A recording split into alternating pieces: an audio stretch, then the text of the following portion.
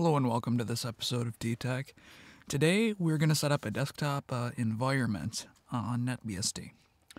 So we're going to log in first as a normal user, and I am assuming that you've already installed a full installation, so you have all of the X-based sets installed, as well as you've already enabled binary package installation. Make sure you do that. Now we're going to get root here. And when we're talking about a graphical environment, you have two options. You have a window manager, and these are minimal and lighter weight in terms of RAM utilization. And you also have something called a desktop environment. A desktop environment is heavier when it comes to resources of your computer, your disk space, your RAM, and everything else. That can be a con and a pro. A window manager is lighter weight, but has less helpful applications with it. A desktop environment is heavier weight, but has more helpful applications with it. So keep that in mind. But what we're going to do is package in search. I'm going to start with rat poison. That's something I like as a window manager here. There's also options with Fluxbox here. Oops. There we go. I'm going to actually install both of them, and for now I am just using window managers here. We're going to install both Fluxbox and rat poison. Say yes to the dialog here. And I will also point out that I'm going to additionally install Firefox. Alright, now we're going to kick off that installation. So we're going to do package install Firefox real quick, and we're going to let this finish, and then we're going to start with the specific Xorg configurations, okay? So I'll see you in a second. Alright, now that the Firefox is done installing, before we move on with the Xorg, you want to copy the file from user package examples, user package share examples, rc.d, dbus. This is the example boot script for dbus. We want to copy that into our system boot directory, etc rc.d, and verify that it's there.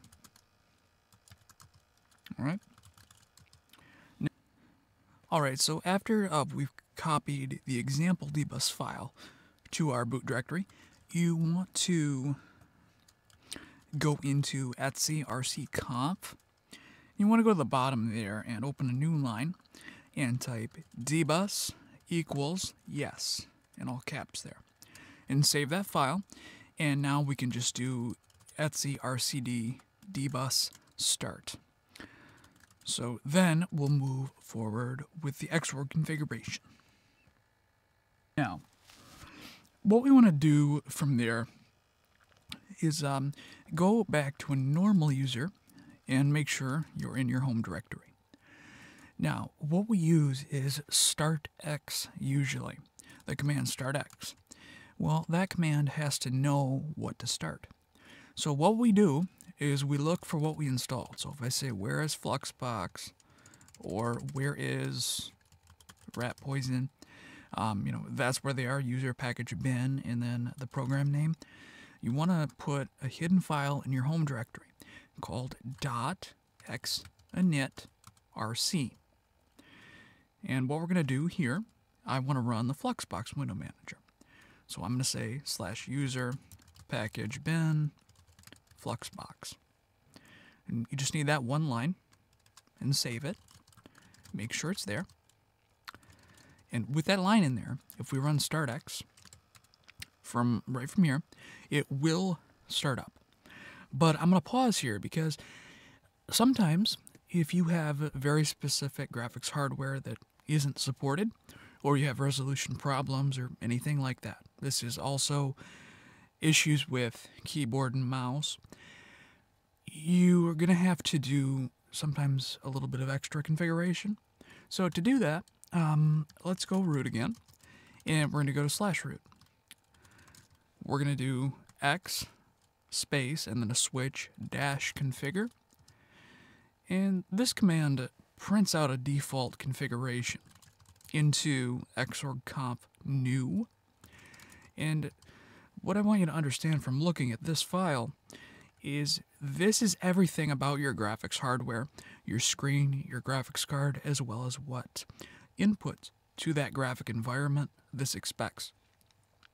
So in this case, we have a mouse, we have a keyboard, we have a screen, and there's our font configuration. You can change your fonts if you need to. In this, for instance, this keyboard 0 identifier, when Xorg is running, when you type a key on the keyboard, this is the driver that takes that event and links the event from Xorg to the kernel so it can speak to your GPU, and then that allows it to draw the graphic on the screen. So this process, as long as Xorg is running, takes effect. So if something is wrong with your keyboard in your input device section, you won't be able to use the keyboard when you're running Xorg. Same thing with your mouse. But that is what these configurations mean. So if you have more than one monitor, this is where you would tell Xorg about that monitor and things of that nature. And under device, the card 0 is our graphics processing unit. And my computer here has a built-in one. But in this case, it uses VMware. There's options like Intel, Radeon, AMD GPU.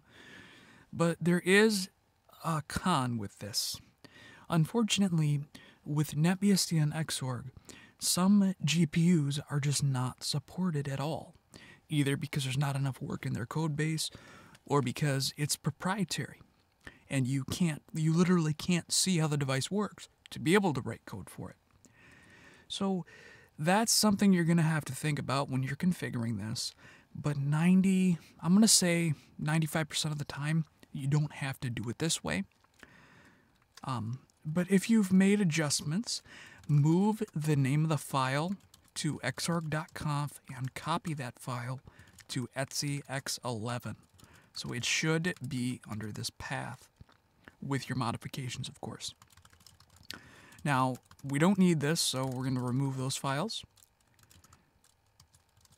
And if I go back to a normal user, and the xinetRC has the contents, if we just do start X, if everything is working, it should start up Fluxbox, because that's what we put in xinetRC. Alright, and this is our Fluxbox window manager. Start it up. So now I'm also going to touch on the concept of login managers, because I know a lot of people do like to just log in graphically as well. So before we do take a look at login managers, I want you to take a peek here at the top output.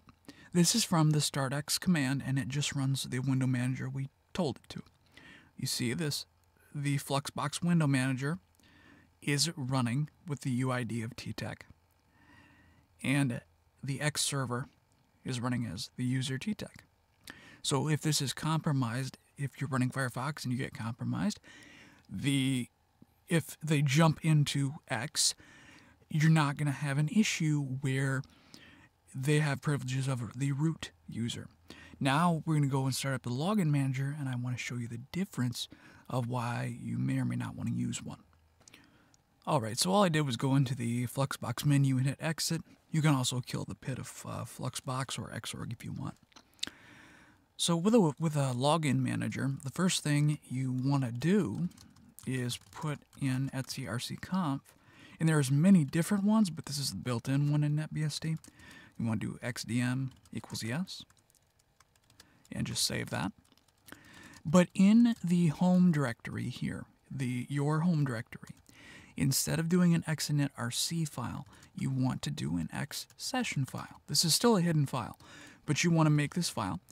And in this case, I'm going to use user package bin. Well, we'll still use Fluxbox just for the example. And we'll save that.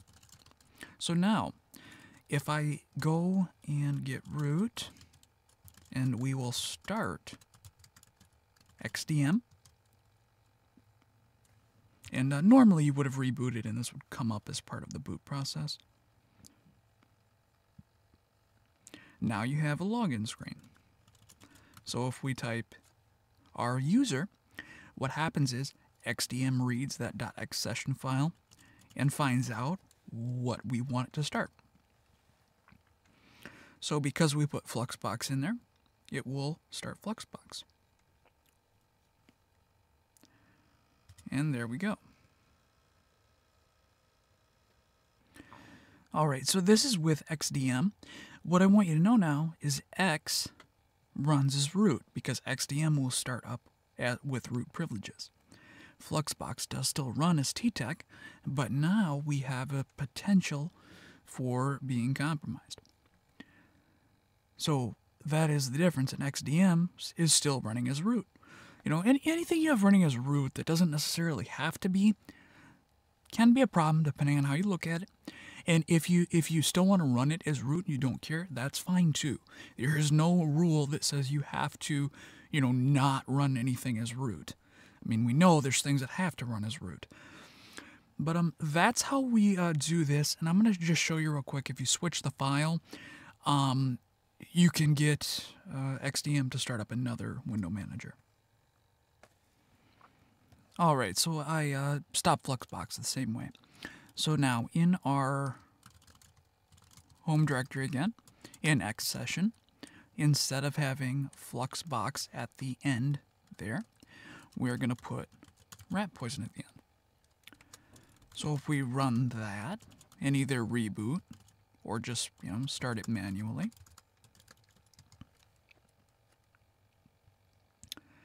if this starts up here in a second, and now if we log in with that same user, when it reads X session, it starts up rat poison.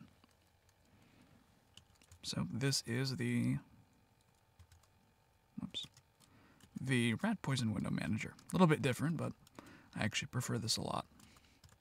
But that's not the point. It's pretty interesting though. So yeah, this is the difference. And regardless, this is the same problem. It's still running as root. My advice stands. That is how we set up Xorg on NetBSD and how you kind of customize it a little bit and everything. With all that, I'm Tyler with TTEC. Thank you for viewing, and have a very nice day.